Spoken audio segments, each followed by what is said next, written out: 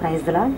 Beulah ministries వారు సమర్పించు Beulah స్వరం, ఇది దేవుని యొక్క స్వరం అను ఈ టీవీ కార్యక్రమాన్ని వీక్షిస్తున్న ప్రేక్షకులకు మా హృదయపూర్వకమైన వందనములు.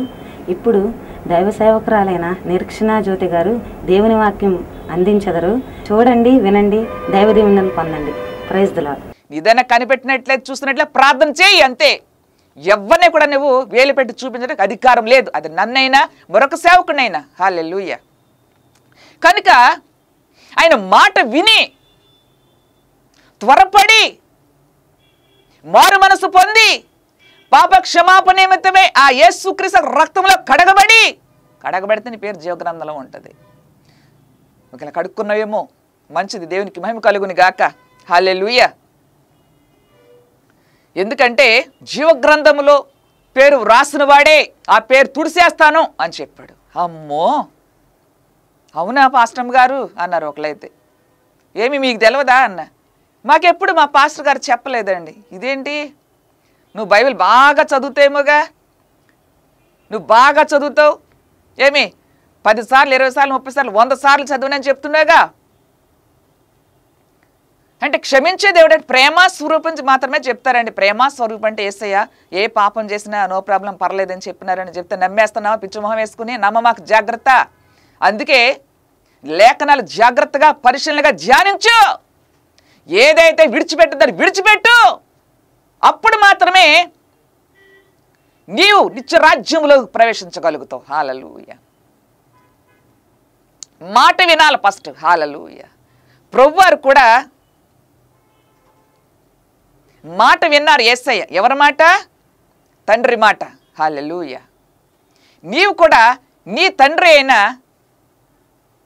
దేవుని మీద ఆధారపడి తన కుమారుల నుంచి ఏమైతే మాట్లాడి ఉన్నారో, ఏమైతే మనకు ఆజ్ఞలు జారీ చేసి ఉన్నారో ఆయన మాట విని ఆ ప్రకారంగా జీవించినట్లయితే నీ పేరు ఎప్పుడో నువ్వు జీవగ్రంథంలో రాయించుకునేవాడివి. అయ్యో మా అబ్బాయిలు ఇష్టపడలేదండి, మా అమ్మాయిలు వద్దన్నారండి, ఏమి మా ఆయన గారు ఇష్టపడరండి అంటే రేపు పొద్దున్న ఒకవేళ సమయం అయిపోతే అప్పుడు ఏం చేస్తావు? నిత్య రాజ్యంలోనికి నీ భర్త తీసుకెళ్తాడా, నీ కొడుకులు తీసుకెళ్తారా, నీ కోడలు తీసుకెళ్తారా? నా జీవితంలో అయితే మా డాడీ మమ్మీ ఏమనలేదు, కానీ మా బ్రదర్స్ ఏమీ వద్దు నమ్మితే అలాగ ఉండిపోవు. మీ అత్తయ్య గారు మావయ్య గారి మాట వినాలి, మీ వారి మాట వినాలి. ముందు వాళ్ళని మారిన తర్వాత అప్పుడు తీసుకోమ్మాయి, తీసుకోవడం వీల్లేదు. నేను అన్నాను కదా, మీ మాట వినను గాక వినను. ఎవరితో? నాకు జన్మనిచ్చిన తల్లి తండ్రితో. హల్లెలూయా. నా రక్త సమా సహోదరులు చెప్పి ఉన్నాను, మాట వినదండి అసలు మొండి ఘట్టం అన్నారు నన్ను. ఎస్, మొండిదాన్ని బండదాన్ని. హల్లెలూయా. ఎందుకో తెలుసా? దేవుని కొరకు రోషము కలిగి నిలిచి ఉండడం నేర్చుకున్నాను నేను. హల్లెలూయా. ఆ రోషాన్ని ప్రభు నాలో పుట్టించాడు. హల్లెలూయా. లేకపోతే ఆ రోషము కనుక లేకుండా నేను ప్రభు వారి యొక్క రక్తంలో కడుక్కోకుండా ఉంటే ఇంకా వాళ్ళలాగానే జీవించేదాన్ని. ఆ మురుగు గుంటలోనే ఎప్పటి దొరుకుతూ ఉండేదాన్ని. అర్థమైందండి? నమ్ముతున్న ఏ ప్రయోజనమో చూడు. ఆయన రక్తంలో కడగబడిన తర్వాత ఒకవేళ నువ్వు మారు మనసు పొంది, అమ్మా మేము రక్షించబడినామమ్మా, మా పేరు జీవగ్రంథంలో రాయబడిందమ్మా, నో ప్రాబ్లం, హ్యాపీగా ఉన్నాం, ఏమి అన్నీ మంచిగా ఉన్నాయి, పిల్లలు పెళ్ళిళ్ళు అయిపోయినాయి అమ్మా, జరిగించే దేవుడు ఆయన. నువ్వు ఏడిస్తే చాలు ఆయన కరిగిపోతాడు. యేసయ్య మంచి వల్లే. హల్లెలూయా. కలువరి సిలువలో నీ రాతి గుండెని మెత్తన హృదయముగా చేయటానికి, మాంసపు గుండెగా చేయడానికి నిలువెల్లా ఆ కలువరి సిలువలో కరిగిపోయాడంట మంచు వలె. హల్లెలూయా. గ్లోరీ. ఆ మంచులా కరిగిపోయిన నా తండ్రి దేవునికి మహిమ కలుగును గాక. నా కొరకైతే నా తండ్రి నిలువెల్లా మంచులాగా కరిగిపోయాడు. నేను చూస్తున్న నా తండ్రి కలువరి సిలువలో. హల్లెలూయా. ఏ రోజైనా చూసావా? నా తండ్రి నా కొరకు రక్తాన్ని కార్చాడు. హల్లెలూయా. దేవునికి మహిమ కలుగును గాక. అందుకే ప్రేమ, దయా, కరుణ సముద్ర నాపై నీకు. హల్లెలూయా. హల్లెలూయా. చూడండి, సమయంలో దేవుడు నా కనుల ఎదుట ఆయన ప్రత్యక్షం అవుతూ ఉన్నారు. హల్లెలూయా. ఏడుస్తూ ఆ సిలువ వైపు చూస్తూ ఉండగా ప్రభువారు పరిశుద్ధాత్మ నాలో ఉండి పాడిస్తూ ఉన్నారు, పాడుతూ ఏడుస్తున్నాను. దేవా నేను వచ్చేస్తాను నీ దగ్గరికి. హల్లెలూయా, హల్లెలూయా, దేవునికి మహిమ. హల్లెలూయా. ప్రేమ, దయా, కరుణా సముద్ర నాపై నాకై నీవు బలి అయితివా యేసయ్యా, బలి అయితివా. ప్రేమ, దయా, కరుణా సముద్ర నాకై నీవు బలి అయితివా యేసయ్యా, బలి అయితివా. ఆ కళ్ళలో జాలి, ఆ హృదయంలో ప్రేమ, ఆ కళ్ళలో జాలి, ఆ హృదయంలో ప్రేమ నా కోసం అలసిపోయి. హల్లెలూయా, హల్లెలూయా. యేసయ్య అయితే నీ కొరకేనంట కలువరి సిలువలో నిలివెల్లా, హల్లెలూయా, హల్లెలూయా, నలిగిపోయి కరిగిపోయి, హల్లెలూయా, హల్లెలూయా. ఆ ప్రేమ కౌగిట్లో అబ్బబ్బబ్బబ్బా నేను సంధించి బంధించి, హల్లెలూయా, నిన్నెత్తుకుని ముద్దాడుతూ ఉన్నారు. హల్లెలూయా, హల్లెలూయా. నీలో నాలో ఏ మంచి లేదు, అయినను కూడా ప్రభువు నిన్ను ప్రేమిస్తూ ఉన్నారు ప్రాణం పెట్టున్నంతగా. హల్లెలూయా. చూడు ఆ సిలువ వైపు, ఆ కళ్ళలో జాలి చూడు. హల్లెలూయా. ఆ ముఖం వైపు చూడు. హల్లెలూయా, హల్లెలూయా, glory. Thank you lord Jesus. నీ కొరకేనంట నా కుమారుడు, నా కుమార్తె నిలివెల్లా కరిగిపోయాడు. హల్లెలూయా. ఇంకా ఎందుకు ఆలస్యం చేస్తున్నావు? సమయం లేదు, రా నా కుమారుడు, నా కుమార్తె అని ప్రభు నిన్ను పిలుస్తూనే ఉన్నారు. అనుదినం కూడా అనుదినం పిలుస్తూనే ఉన్నారు. నీవే ఇంకా సమయం ఉంది అని నీవు నిర్లక్ష్యం చేస్తున్నావు. నీ పేరు గనక జీవగ్రంథంలో రాయపడకపోతే నీవెక్కడుంటావు సహోదరుడా, సహోదరి? ఎవరు మాటలు వింటున్నావు నువ్వు? ప్రభువారు త్వరగా వస్తున్నారని మాట్లాడుతూ ఉన్నారు. ఆయన వచ్చే సమయానికి నీవు గనుక యేసును స్వకీయ రక్షకుడిగా అంగీకరించకపోతే, నీ పేరు జీవ గ్రంథంలో రాయబడకపోతే, నా సహోదరుడా నీ పేరు ఎక్కడ ఉంటుందో చూసుకో. నీవు నిత్య నరకాగ్నికి వెళ్ళిపోతావు. నీవు నిత్య నరకాగ్నిలో ఉండటం తండ్రికి మాత్రం ఇష్టం లేదు. నువ్వు ఎవరి మాట వింటున్నావు నా సహోదరుడా, సహోదరు? అక్కడ అగ్ని ఆరదు, పురుగు చావదు. నీవన్నీ నరకాగ్నిలో కాలిపోతుంటే నిన్ను జాలు చూపేవారు ఎవరు ఉండరు. హల్లెలూయా. అందుకే నువ్వు బ్రతికుండగా, సమయం ఉండగానే నా కుమారుడు, నా కుమార్తె త్వరపడి రమ్మని ప్రభువు దినమెల్లా తన 2 చేతులు జోడించి ప్రేమతో పిలుస్తున్నాడు, దీన మనస్సుతో. హల్లెలూయా, హల్లెలూయా. ఆ కళ్ళ నిండా నీళ్లు కారుతూ ఉన్నాయి. ప్రభువారు రక్త కన్నీరు కారుస్తూ ఉన్నాడు. నా బిడ్డ నా యొద్దకు రా నాన్న, నా యొద్దకు రా నా కుమారుడు, నా కుమార్తె. నీకున్న సమస్య నుంచి విడిపించే త్వరగా వచ్చి పరుగులు రా నాన్న, నిన్ను ఎత్తుకుంటాను. నువ్వు నడుస్తుంటే నీ కాళ్ళు ముళ్ళు గుచ్చుకుంటున్నాయి, రాళ్ళు తగులుతున్నాయి, గోతులో పడిపోతున్నావు నాన్న, నిన్ను నేను ఎత్తుకుని నడిపిస్తాను రా అని పిలుస్తున్నాడు. అయినా నువ్వు నిర్లక్ష్యం చేస్తున్నావట. హల్లెలూయా. సమయం లేదు, త్వరగా వస్తున్నాడు ప్రభువారు. కనుక నువ్వు సిద్ధపడి, అయ్యో నా తను నాకు కావాలి ప్రభువా అని పరుగులను వచ్చేసి నీ జీవితంలో మేలు చేస్తున్నాడు. ఐగుప్త చెరలు అంటే ఆ యొక్క చెరల నుంచి విడిపించాడు ప్రభువారు అనేక మంది సేవకుల ద్వారాగా, నీ సంఘ కాపరి గారి ద్వారాగా. హల్లెలూయా. లేదా పక్కన సహోదరి ద్వారాగా ఆమె ప్రభు నమ్ముకుని, అయ్యా రండి ప్రభువారు నమ్మండి, త్వరగా రండి, సమయం లేదు. హల్లెలూయా. ఇజ్రాయేల్ ప్రజలను కూడా ప్రైజ్ ది లార్డ్, గ్లోరీ, హల్లెలూయా. ఎవరో నిర్లక్ష్యం చేస్తున్న వారితో ప్రభు అందరితో ప్రభు మాట్లాడుతూ ఉన్నారు.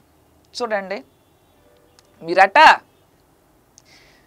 క్రీస్తు రక్తంలో కడగబడి ఉన్నాను, నాకేం పర్లేదు అని నీ మనసులో అనుకుంటున్న నీతో ప్రభు మాట్లాడుతూ ఉన్నారు.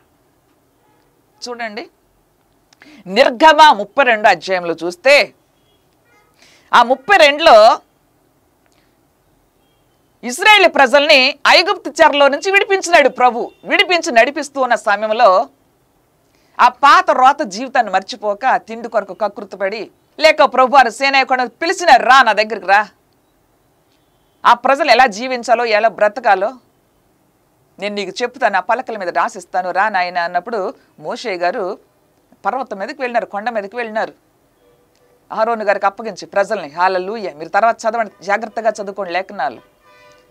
ఆలస్యం అయ్యేసరికి ఐగుప్తులను తీసుకొచ్చిన మోషే ఎక్కడికి పోయాడో మాకు తెలీదు, ఏమి మాకు ఒక దూడను దేవుడు కావాలన్నప్పుడు ఆ దేవుడు రూపాన్ని రూపించమన్నప్పుడు ఈ యొక్క అహరోను గారు ఒక దూడను ఏర్పాటు చేసినాడు.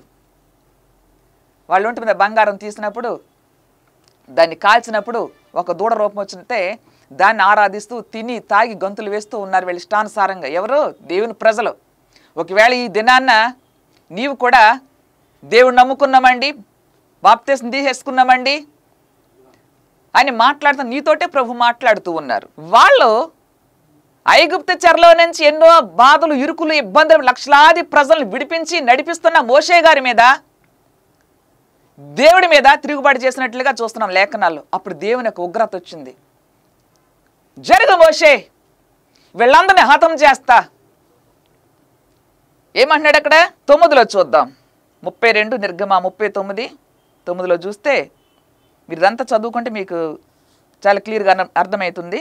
మరియు యెహోవా ఇట్లను, నేను ఈ ప్రజలను చూచి ఉన్నాను, ఇదిగో వారు లోబడనలని ప్రజలు, కావున నీవు ఊరకుండుము, నా కోపము వారి మీద మండును, నేను వారిని కాల్చివేసి నిన్ను గొప్ప జనముగా చేస్తాను అని మోషేతో చెప్పగా, చూస్తున్నారండి, దేవుడు రోషం లేనివాడా దేవుడు? విడిపించారు, సమస్యల నుంచి విడిపించారు, బాధల నుంచి విడిపించారు, నిన్ను ఆ చెరలో నుంచి విడిపించారు, ఎన్నో సమస్యల నుంచి విడిపించారు ప్రభువారు, నిన్ను ఐగుప్తు అనే చెరలో నుంచి విడిపించారు, ఆ సంఖ్యలు ఊడబెరికి నిన్ను విడిపించి నేను నడిపిస్తున్నప్పుడు నువ్వు జాగ్రత్తగా మార్గంలో నడవాలి. ఎక్కడికి? గమ్యస్థానం చేరాలి అంటే నువ్వు నడుస్తున్న మార్గము చక్కగా ఉండాలి. ఇటు అటు దిక్కులు ఎత్తుక్కుంటూ చూడకూడదు, దిక్కులు ఎత్తుకు కింద పడిపోతావు. వారచూపులు చూడకూడదు, వాళ్ళ వైపు వీళ్ళ వైపు చూడకూడదు, పాత రోత జీవితం వైపు చూడకూడదు. వీళ్ళ ప్రజలు చూస్తున్నారు ఆ పాత రోత జీవితాన్ని మర్చిపోలేకుండా. ప్రభు వారు అంటున్నారనమాట, నువ్వు ఊరకుండు, వీళ్ళని ఒక క్షణంలో కాల్చిపడేస్తా, నిన్ను గొప్ప జనముగా చేస్తానని చెప్తున్నాడు ప్రభు. అప్పుడు మోషే గారు చాలా మంచి వ్యక్తి, దేవునికి బహిష్ఠుడు, సాత్వికుడు, దీనుడు. అందుకే ప్రభువుకి ఎట్లా మొరపెడుతున్నాడు చూడండి, ఎలా ప్రార్థన చేస్తున్నాడు చూడండి. వీళ్ళు చేసిన పాపిష్టి పనిని చూసి మోషే గారు వాళ్ళని గద్దించి, మీరు చేసిన పాపిష్టి పనులు బట్టి నేను వెళ్ళి ప్రభువుకు మొరపెడతాను, మీ పాపాలను పరిహరిస్తాడేమో ఒకవేళ అని వెళ్ళి అక్కడ ప్రభు వారికి బ్రతుములాడుకుంటున్నాడు. ఏం చెప్తున్నాడు అక్కడ ప్రభు వారికి? ప్రజలకు చెప్తున్నాడు ఏమని అంటే, అదే 32లో చూస్తే, అయ్యో 32లో అయ్యో నీవు ప్రభువుకు చెప్తున్నాడు అనమాట, అయ్యో నీవు వారి పాపమును ఒకవేళ పరిహరించిద్వా, లేని ఎడల నీవు నీ గ్రంథములో నుండి నా పేరు తుడిచివేయము అని బతుములాడుకు. ఎంత మంచి భక్తుడు, ఎంత మంచి ప్రవక్త. వద్దయ్యా, వాళ్ళని పరిహరించొద్దయ్యా, చూసిన వాళ్ళ అన్యజనులు నిన్ను హేళన చేస్తారయ్యా, వద్దయ్యా, అవసరమైతే నా పేరు తుడిసే జీవ గ్రంథంలో నుంచి. జాగ్రత్తగా వినండి, నా పేరు తుడిసేయండి జీవ గ్రంథంలో నుంచి, వాళ్ళు క్షమించమని ప్రభుని బ్రతుములాడుకుంటున్నాడు సేవకుడు. ఈ దినాన నీవు కూడా యేసు రక్తంలో కడగబడి జీవ గ్రంథంలో ఈ పేరు వ్రాయబడిన తర్వాత మరలా వెనక్కి తిరిగి దొంగ చూపులు చూస్తూ, మా పాస్టర్ గారు చోట్ల, మా సంఘస్థుల చోట్ల, ఎవరు చూడలేదులే అని మరలా ఆ పాత రోత జీవితం వైపు వెనక్కి తిరిగి చూస్తున్నాము. జాగ్రత్త సుమా. అలా చూసినట్లయితేనే, అలా చూసిన గురించి దేవుని యొక్క ఉగ్రత వచ్చేసి కాల్చేస్తానని చెప్తున్నాడు దేవుడు అక్కడ. కానీ పాస్టర్ గారు మొరపెడుతున్నారు, బ్రతుములాడుతున్నారు, అయ్యో వద్దు వద్దయ్యా, నువ్వు చెయ్యి మాకు ఇలాగా అని. అప్పుడు దేవుడు ఏం మాట్లాడుతున్నారు? ఆ 33లో చూస్తే, అందుకు యెహోవా, ఎవడు నా ఎదుట పాపము చేసను వాని నా గ్రంథములో నుండి తుడిచివేయుదును. హల్లెలూయా. విన్నారా? ఇప్పుడు మేము రక్షించబడ్డామండి, ఏం పర్లేదండి, మా పక్కన వీళ్ళు చేయట్లా, వాడు కూడా రక్షించబడ్డారు, ప్రభు నమ్ముకున్నారు, ఏమి మా వాళ్ళందరూ ప్రభు నమ్ముకున్నారు, వాళ్ళు చెయ్యిట్లా, మేము చేస్తే వచ్చిందా? ఏం పర్లేదండి సిస్టర్ బ్రదర్ అని ఒకవేళ నువ్వు అవిధేయత చొప్పున అడుగులు వేస్తున్నావా? ఒక్క క్షణం ఆయన ఉగ్రత కనుక వచ్చిందంటే తప్పించడానికి ఎవరి తరము కాదు. కనుకనే ఆయన ఉగ్రత నీ మీదకు రాక మునిపే మరలా తిరిగి పాపం చేస్తాను చేయమాక. ప్రభు అన్నారు, ఎవరైతే నా ఎదుట పాపం చేశారో వారి పేరు మాత్రమే గ్రంథం తుడిసేస్తాను. ఇదే నాన్న ప్రభు నమ్ముకుని చాలామంది చెప్తాను, మేము ప్రభువు నమ్ముకున్నామండి సిస్టర్. అమ్మో మా దేవుడు యేసు ప్రభువు నమ్మిన తర్వాత చాలా చాలా చేస్తాడు దేవుడు. తన బిడ్డలు ఏది అడిగినా చేస్తాడు. చేసిన వాని విషయంలో నువ్వెంత భక్తి కలిగి ఎంత పరిశుద్ధమైన జీవితాన్ని జీవిస్తున్నావు? జీవగ్రంథంలో నీ పేరు వ్రాయబడిన తర్వాత, ఆ ఐగుప్తు నుంచి విడిపించిన తర్వాత మరలా తిరిగి పాపంలో ప్రవేశించినట్లయితే ఆయన ఉగ్రత వచ్చేస్తంట. వింటున్నారా? ఆయన ఉగ్రత నీ మీదకు వచ్చేస్తుంది. నీ పేరు మధ్యలో తుడిసేస్తాడు. వ్రాసిన వాడే తుడిసే అవకాశం కూడా ఉంది. హల్లెలూయా. ఎందుకంటే తన ఏకైక కుమారుడు నీ కొరకు బలియాగంగా అర్పించాడు. ఎంత రోషము కలిగిన వాడైనా ఇంకా నువ్వు ఏం కాదులే అని మౌనంగా ఉన్నావా? ఏమి ఇంకా సమయం ఉందలే నువ్వు అనుకుంటున్నావా? ఒకవేళ క్రీస్తు రక్తంలో కడగబడి కూడా ఏం పర్లేదులే, ఈ పాపం చేసిన ఏం కాదు, ఈ లంచం తీసుకుని ఏం కాదు, ఎవరు ఏమనరు, అన్నీ మంచిగా జరిగిపోతున్న ఇంట్లో అని అనుకుంటున్నావా? జాగ్రత్త. నీకు తెలియకోకుండానే ప్రభువారు ఆ గ్రంథంలో నీ పేరు తుడిసిపెట్టేస్తారు అన్న సంగతి నీకు తెలుసా కుమారుడా, కుమార్తె? హల్లెలూయా. దేవునికి మహిమ కలుగును గాక. భయముతో గడగడలాడుతూ ఈ భూమి మీద నీవు నేను జీవించాలి. ఒక దినాన్న నీవు నేను కూడా నిత్యరాజ్యంలోనికి వెళ్ళడానికి నీ పేరు నా పేరు వ్రాయబడింది. కానీ మధ్యలో ఆయన తుడిసేస్తాడేమో అనే భయముతో గడగడలాడుతూ జీవించాలి నీవు నేను ఈ దినాన్న. హల్లెలూయా. ఒకవేళ ఇంకా మారు మనసు పొందు కూడా ఆయన రక్తంలో కడుక్కోకుండా నీ పేరు జీవ గ్రంథంలో వ్రాయించుకోకుండా ఉన్నావేమో చూసుకుంటున్నావా? ఆఫీస్కి ఏమండి నా పేరు ఎందుకు రాయలేదు అని గొడవ పెడతా వెళ్ళి, నేనున్నాను కదా సార్ నా పేరు ఎందుకు రాయలేదు అని ఎట్లా వాదిస్తావు? అక్కడికి వెళ్ళి అవసరమైతే చర్చ కూడా మానేస్తావు రోజు. ఆ పోతైపోయింది అది చర్చి, తర్వాత వెళ్ళొచ్చులేండి అని మానేస్తున్నావా లేదా? మానేసి మరి ఆఫీస్కి వెళ్ళిపోతావు, అధికారులతో గొడవ పెట్టేసుకుంటావు. లేదమ్మా నీ పేరు లేదు. ఎందుకు ఉండదు? నేను బ్రతుకున్నా, రాస్తావా లేదా? నా పేరు రాయాల్సిందే, నాకు రేషన్ కార్డు బియ్యం రావాల్సిందే. ఏమి దీనికే ఈ పొట్ట కొరకు ఇంత ముద్ద కొరకు ఇంత ప్రాధాయపడవో ఏడుస్తున్నవే, అక్కడికి వెళ్ళి ఆయన అనరాని మాటలని గోల చేస్తున్నవే. మరి నిత్యరాజ్యంలో ప్రవేశించాలని అంటే నీ పేరు జీవగ్రంథంలో వ్రాయబడి ఉందా? వ్రాయించుకున్నావా? వ్రాయించుకున్నట్లయితే అంతము వరకు కూడా నీ పేరు తుడిసిపెట్టుకోకుండా నీకు ప్రభు ఇచ్చిన ఆయుష్కాలం జీవించిన తర్వాత అనిత్య రాజ్యంలో ప్రవేశించే సమయంలో నిన్ను చూసి ప్రభు వారు నీకు ఎదురొచ్చి కౌగిలించుకుని ముద్దు పెట్టుకోవాలి. హల్లెలూయా. నా కుమార్తె, నా కొరకు ఎంత సహించావు భరించావు నా కుమారుడా, రా అని ప్రభువారు ఆయన ప్రేమ కౌగిట్లో తీసుకుని నేను ముద్దు పెట్టుకుంటాడంట తండ్రి. హల్లెలూయా. దేవునికి మహిమ కలుగును గాక. అంత మాత్రమే కాదు, యుగ యుగాలు తరతరాలు ఎన్నటన్నిటికీ కూడా నిలిచి ఉండే ఆయనతో మాత్రమే నీవు నేను జీవిస్తాం ఆ రాజ్యములు. హల్లెలూయా. ఎప్పటికీ కూడా. హల్లెలూయా. ఇక్కడ కొంతకాలమే ఉంటాం, ఈ కొంత సమయమే జీవిస్తాం. ఈ కొంత సమయం భూమి జీవించడానికి కూడా ఎన్నో కండిషన్స్ పెడుతూ ఉంటారు. ప్రభుత్వం నుంచి ఎన్నో మనకి జారీ చేస్తూ ఉంటారు అధికారులు. ప్రతి దానికి ప్రతి కట్టటికి నువ్వు అనుసరించి భయంతో గడగడలాడుతూ బ్రతుకుతూ ఉంటావు. హల్లెలూయా. ఇది నీ స్థలము కాదు అంటారు, అంటే ఆ గుడి తీసి అవతల పడేస్తాడు. నాదని ఏడుస్తావు, నీది కాదు, ఏది పట్ట తీసుకురా చూపించు, నీ పేరుందా అని గుడి స్పీక్ పడేస్తాడు. అర్థమైందా? ఇక్కడ ఈ అధికారికి ఎంత రోషం ఉంటే అధికారులకి అధికారం అంటే ఆయన. హల్లెలూయా. ఆ మహిమ కలిగిన ఆ పరిశుద్ధ స్థలములో నువ్వు అడుగు పెట్టాలి అంటే ఎంత పరిశుద్ధముగా జీవించాలి. నువ్వు బ్రతుకు దినములన్నీ కూడా ప్రతి క్షణము కూడా గడగడ వణికిపోతూ జీవించాలి భూమి మీద. నీవు వణుకుతున్నావా? దేవునికి మహిమ కలుగును. భయము భక్తి కలిగి పాపాన్ని విడిచిపెట్టి పరిశుద్ధమైన జీవితాన్ని కొనసాగిస్తున్నావా సహోదరా సహోదరి? ఏమి నీతోటే ప్రభు మాట్లాడుతూ ఉన్నారు. సమయం ఉందిలేండి అంటున్నాడేమో, ఒకేళ త్వరగా నీ పేరు ఆ గ్రంథంలో లిఖించబడాలి నా కుమార్తె. ఈరోజు రోషము కలిగిన వాడు నీతోటే మాట్లాడుతూ ఉన్నారు, నీతోటే మాట్లాడుతున్న సూటిగా. ఎంతకాలం నిర్లక్ష్యం చేస్తావు? హల్లెలూయా. లే, త్వరగా నిన్ను పట్టిన దులుపు. ప్రభు మాట్లాడుతూ ఉన్నారు, నా రక్త ప్రోక్షణ నీ మీద ఉన్నట్లయితే. హల్లెలూయా, థ్యాంక్ యూ లార్డ్. ఎప్పుడైతే ఆయన రక్తంలో కడుక్కుంటున్నావో నీ పేరు జీవగ్రంథంలో రాస్తాడు ప్రభు. హల్లెలూయా.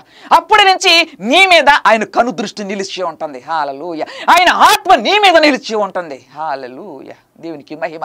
ఆయన పరిశుద్ధ అగ్ని ఆయన నీ మీద నిలిచి ఉంటుంది. ఎందుకంటే నిన్ను దుష్టుడు ముట్టకుండా నిన్ను కాపాడుతూ ఉంటాడు ఆయన దూతనే కావాలి. అప్పుడు నువ్వు ఆ అగ్ని గుడారం లోపల ఉండి నువ్వు మొరపెట్టు, నీ భర్త రక్షణ కొరకు, నీ బిడ్డల రక్షణ కొరకు, నీ భార్య రక్షణ కొరకు. ఇది జ్ఞానం కలిగిన క్రైస్తవురాల. హల్లెలూయా. అందరూ ఒకేసారి ప్రవేశించరు, ఒకరి తర్వాత ఒకరు వస్తారు. గ్లోరీ. హల్లెలూయా.